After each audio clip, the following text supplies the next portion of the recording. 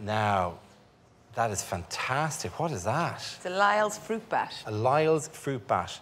Will he or she sit comfortably there? He will, we hope. Yes, on you go. There we go. Now, bats seem an unusual candidate for seeking out eternal life. Why bats? They would seem that way, but in nature, there's a hard, fast rule. And in nature, how long you can live for is typically predicted by how big or small you are. Small things, they live very, very fast. Think of a mouse. Yes. Whereas big things live much more slowly. They live in a slower lane. This is always said in terms of the number of heartbeats as well. Is that just a very rough?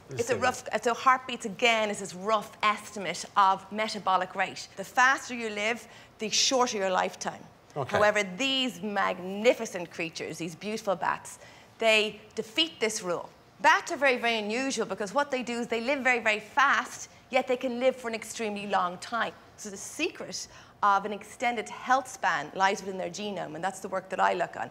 We're not advising people to sleep hanging from their feet. No. It's not. No, okay. no. That's not the thing. Generally within animals, cells have a certain amount of time that they can keep regenerating, and then they stop. In each one of our cells, we have all our DNA.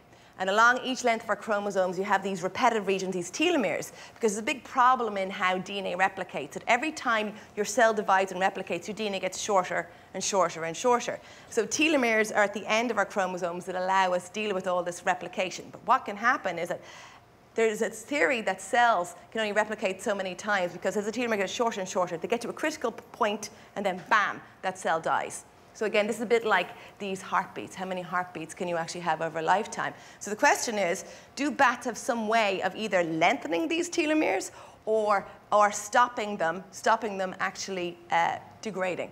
The oldest caught bat was 42 years of age. Doesn't look particularly happy about it, by the way. I loved it. We fed him a mealworm. He was just fine. It's hard to age them because they already look creepy and really old. This one's beautiful. This is very, very beautiful. He's very, very lovely, but he is really creepy. It was the hanging upside down and the leatheriness and the that's all association. Bram Stoker's connection. I know. We do forget that. Think secret of everlasting youth, not nasty blood-sucking vampire. Okay, Grant.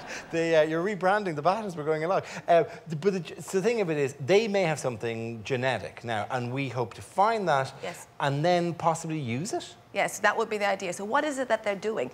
Is there, as we age, what happens is some of our genes get switched on and switched off. There's an aging-related dysregulation.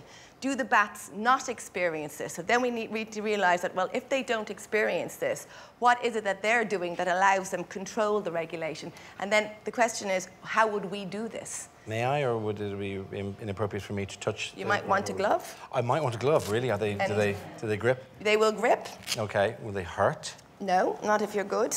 Okay. Wow, I didn't know there was an element of judgment on behalf of the bat. And I guess the whole idea will be that if you can try, it's hard to get him off this, he doesn't like to let go, but you want to try and pull him off and get your hand higher, but don't use his hand because he might bite. Okay. No, he does seem to be resisting this. Quite openly. Hello, how are you? Very, very well. His little ears are going round and round. He can hear things I can't even imagine at this stage. But a pleasure to have him here. Listen, we're going to talk to you about some other matters in the future, but thank you very, very much for bringing this fabulous animal in as a demonstration. Thank you very much, Professor Emma Teeling.